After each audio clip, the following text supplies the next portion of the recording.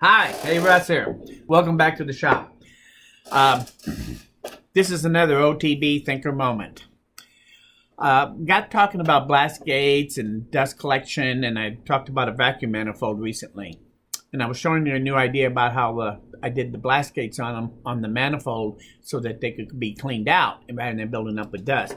What I'm talking about is, if you take a look at a standard blast gate that you get, commercial one, the inexpensive ones, it's a dead end at this end of the slot. So when you open and shut this slot, this piece is going into a dead end area at the back.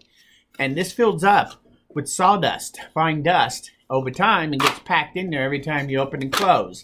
Eventually, the gate will not close. It'll stay partially open, and that's when you have a problem. So that's a problem with some of the gates that you buy commercially. Now, I've seen some of them like this, where the way they solve the problem is they just left it open on the end. So when you open the gate, air can suck in there, and when you close it, all the sawdust is pushed out, so it never builds up, but you do have a vacuum leak. On the 4-inch type dust collectors, that little bit isn't quite as critical, but still, why have any loss if you don't have to? On the shop vac systems, that kind of air leak at the blast gate would actually be noticeable on the amount of draw you get on your shop vac. So you're not going to be drawing near as efficient in getting that debris away from the machine or wherever you're trying to collect it from, going through that blast gate if it has a leak right at the blast gate. So in order to cure that, but yet still give you the capability of cleaning it out rather than having to build up with dust in that slot, I've given it some thought. And like the outside-the-box thinker that I am, I finally came up with what I would think is a good solution when you're designing your blast gates. So what I did is I made one that is in the size for a shop vac, but you can scale this up to a 4-inch dust collector type system also. But it has its own clean out, so this is actually self-cleaning. It's a normal blast gate, has a blast gate door right here. You open and shut to work it. It's dead end on 3 sides. So this is in a dead-end grooved area, and you would think you'd have the same problem with dust building up with this. But on this one, what I've actually done is I've taken on the back piece, and instead of gluing the piece in here and sealing the back end of this, where the gate is, I actually took and I put a blast gate back here that opens and shuts.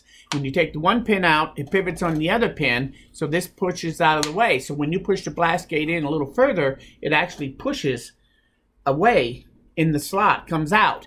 And that means that all that dust and dirt built up in here will now get pushed out. Then you pull the gate back, make sure you have your vac on, and if you pull this back just a little ways, and then that'll draw all that debris out of the way, so that then you can close the gate again. Close the gate, put your pin back in it, and now you're back to working. So it's easy to clean, never clogs up, and if it does, it only takes a second to clean it out. So it makes it quick and easy, and yet you still get a good seal around this whole unit. So I'm going to take this apart. I just made it from 3/4-inch plywood and a piece of 1/4-inch hardboard here. This is just 2-inch PVC pipe, and I'll talk about how I made those in a second. So there's basically 4 major pieces to this when you get done. Let's take it apart and let's take a look at it so you can see how easy it is to actually make. So I'm going to take the screws out. Normally I have 4 in there, but I actually only had 2 at the moment for obvious reasons. So now, let's take these pins out and take the rear gate off. And all it is it's cut on one corner so that it can actually pivot on the one pin. But otherwise, it's just a straight piece of hardboard also. And then you have your 2 halves and your gate itself. The gate has a little dowel on here, which helps the stop to go and open and shut and gives it a place to stop inside. You have a groove. If you look at the upper piece first, it's just basically, this is 5x5. You can make it any size that you like.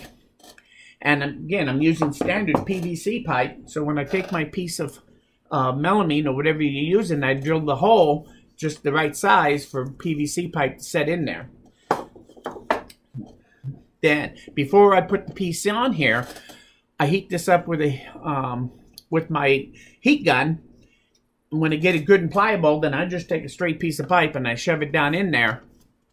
And I now have it so that it will fit 2-inch PVC. So if I'm using 2-inch PVC in the shop for the ductwork, I can hook these right up to it. Once I get that thing swelled out and cut to the length, then I set it down, I set that in there, and then I hot glued it in place. And that's more than enough to hold this thing, and it holds very well. I haven't had one come apart. I've done this way for a long time over the years. Once you've glued it together, you cut a 1/4-inch slot right down the middle of this.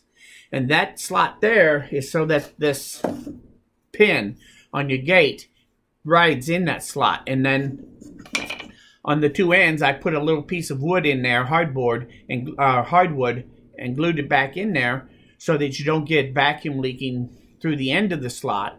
And it gives me a stop for my blast gate when opening and shutting it. So you want to set those to wherever you're comfortable with how far you want this thing to come back to open, because it's best if it does open all the way. So anyway, I just put a piece of board in there just to seal it off. The lower piece is a little different. What I do with this one is you have the holes, 4 holes here to drill to hold the 2 pieces together. And that's how I use 4 screws to hold it together so I can take it apart if I need to.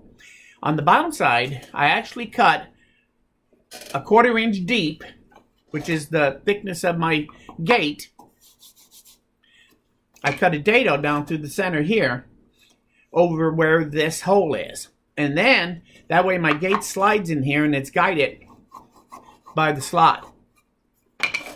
On the back side, where the relief gate is, the clean out, I go across here, and that's where this piece then sets down in here with the pin holes lining up so that that lines it up right here so that when the gate closes,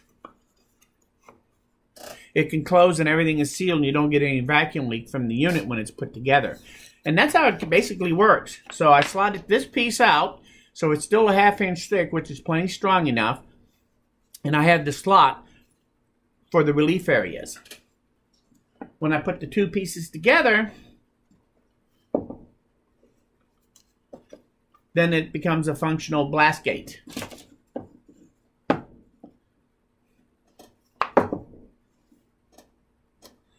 Like so. And that's how it all works. Easy to clean out. It's real easy to make. It's just made from plywood, hardboard, and some PVC pipe and hot glue. So it doesn't take long to make it. I think I probably, after I figured out how I wanted to make it to work and get the sizes proportional, I can make one of these in a 1/2 hour now if I want to. So if you have any questions about how it's designed or how it's made and how the clean out works, or suggestions, just leave them in the comments below. You can scale this up to be a 4-inch gate if you want to, and you can still do the clean out thing on it so that you can clean it out even on larger blast gates. So this whole idea of the clean out will work on any blast gate when you design it this way. So for what it's worth, I think it works real well. So this is my OTB blast gate. I hope you liked this video. If you did, please say so. And I do want to thank you for stopping by. Don't forget to subscribe if you haven't already. Most importantly, though, please come back again because we're nowhere near done. Thanks, and we'll see you again very soon.